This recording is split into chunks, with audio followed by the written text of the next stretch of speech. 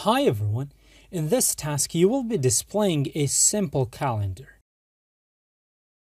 This is yet another very fun program. So it says that you need to write a program that displays a calendar, a very simple calendar, and yes, you heard me right, it is a calendar for a specified year and month entered by the user.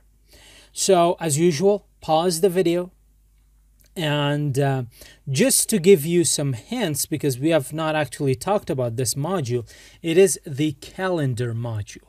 So the rest is up to you to come up with a way to show it, and I'm sure you're going to do great. I mean, I have no doubts about it.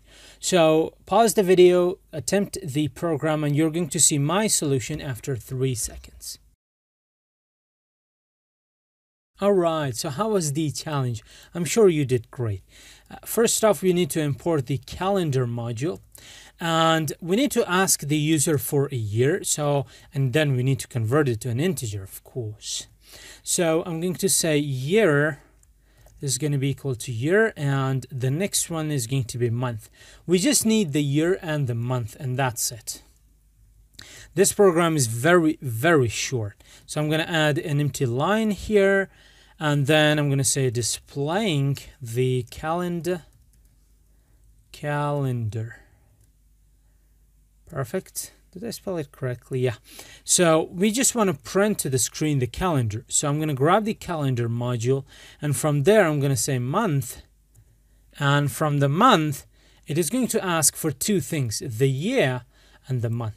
So I'm going to say year is going to be year and month is going to be month.